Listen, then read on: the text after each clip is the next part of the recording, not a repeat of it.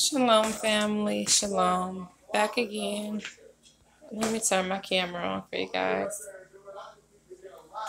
Okay, I am back again, and I before I begin, I don't got no good light in here.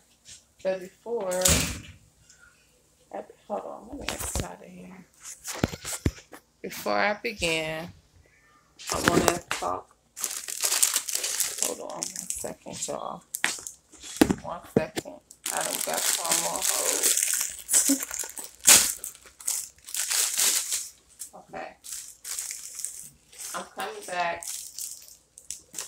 for confirmation from my previous video. Not the one that I just uploaded, but the one that we did earlier about angels. I said to you guys that I was the electricity. I was talking to you guys about the electricity and the current, and about how when I go about the lights flickering around me, and I was saying that I think something is happening with the electricity, and I was saying I don't know if it was something running through me. So I did read up on you could be a conduit, which just means like a conduit it means tunnel in the concordance. So just basically like something for energy to travel through. So energy can be traveling through me, and energy can come in a form of information. So, I think it got a lot to do with that. And I'm outside, it's raining, y'all. I don't know if y'all can see. It's not real good light in my living room. And y'all can see, I don't even got the lights on in there anyway. But I came across this video. Now I watched this guy. His name is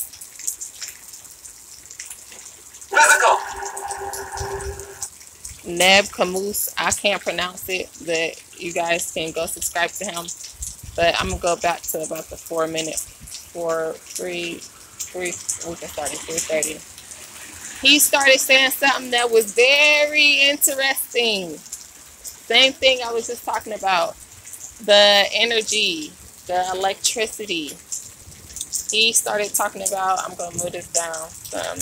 He started talking about the Anunnaki, and please, when I'm saying Anunnaki, y'all, do not start getting all extra, oh, that's a cult and all this. Because what a lot of people don't realize is Sumeria was the 10 northern tribes of Israel.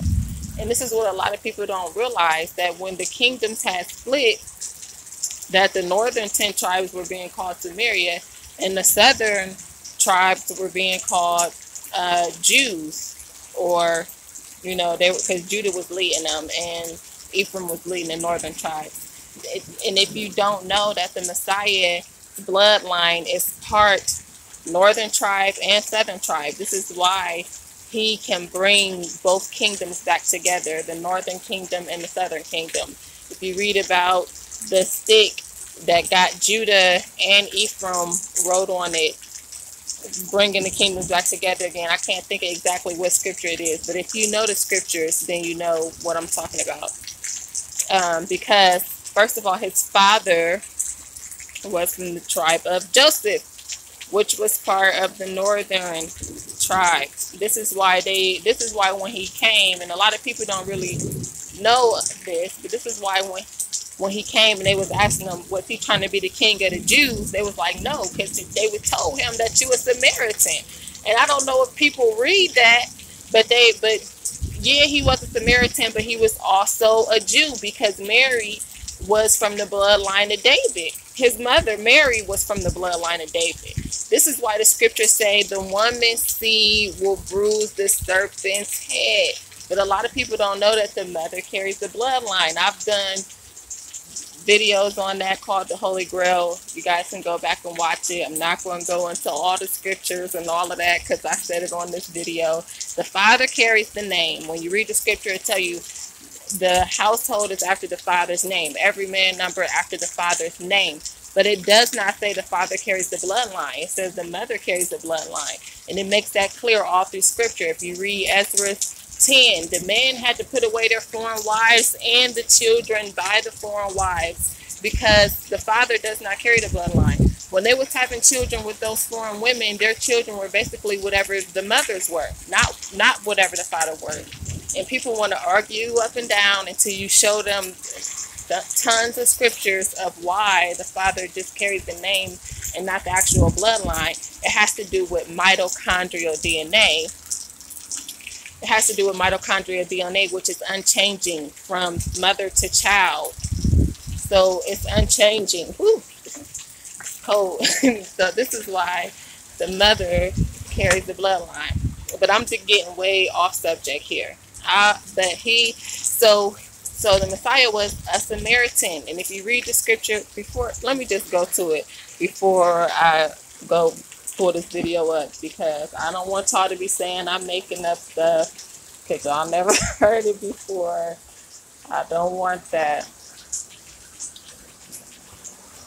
They told him, you are a Samaritan and have a devil. That's what they said to Jesus. And he said,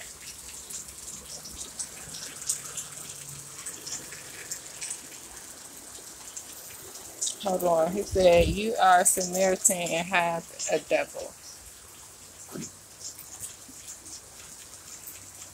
They was basically saying he was possessed by the devil.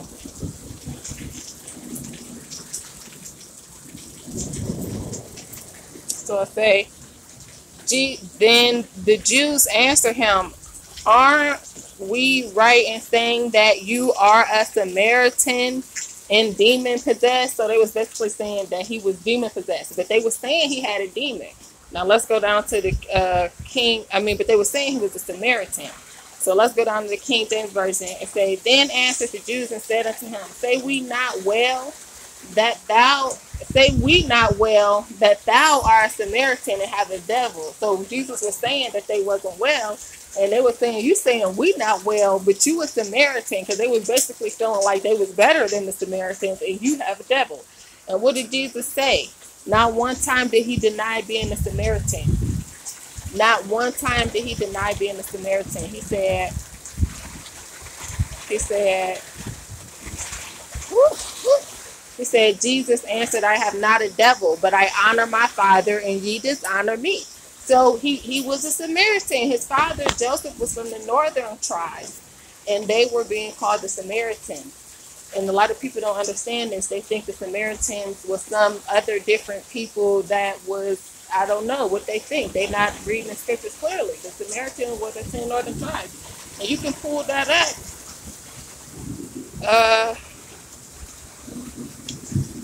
Was the 10 northern tribes, and the southern tribes were being called Judah.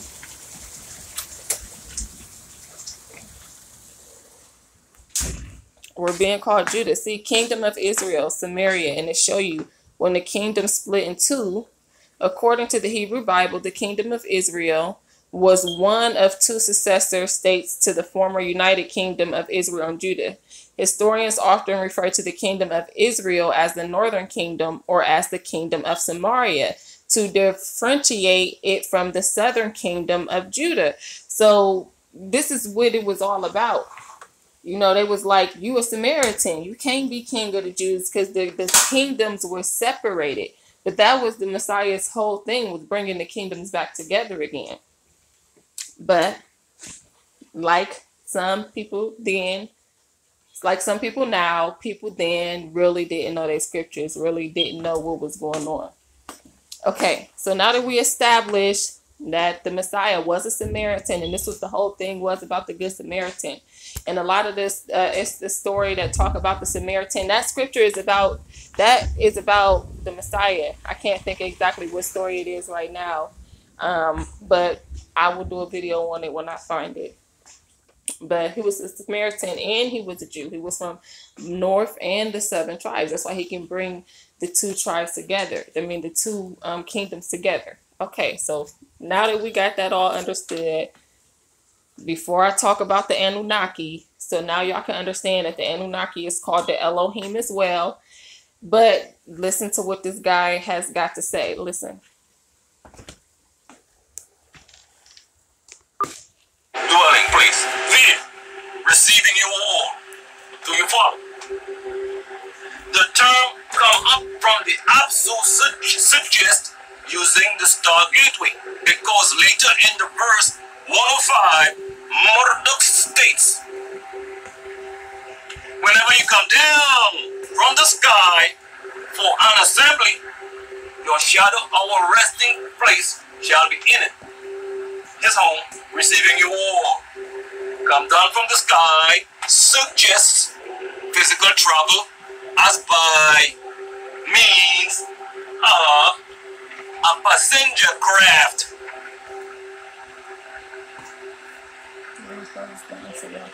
So once again, by what means was this family making this 3,963-mile journey in a flash?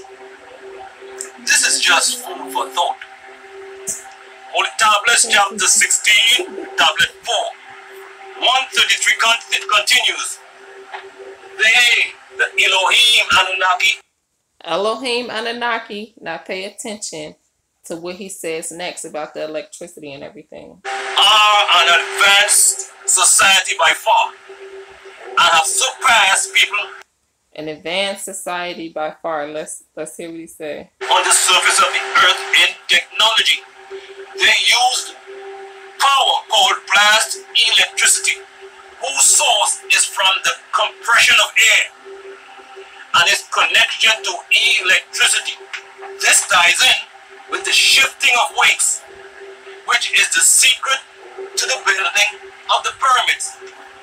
They also get their power from the energy grid that surrounds the planet Earth. A grid is a network of uniformly spaced horizontal and perpendicular lines, specifically one used for locating points by means of the system of coordinates. This is one of the main reasons why extraterrestrials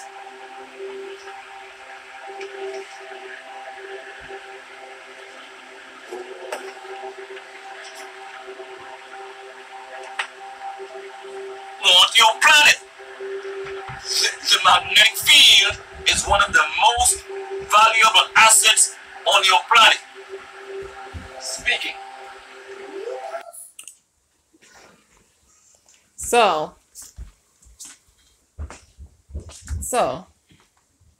we can hear that he's talking about the energy, the electricity.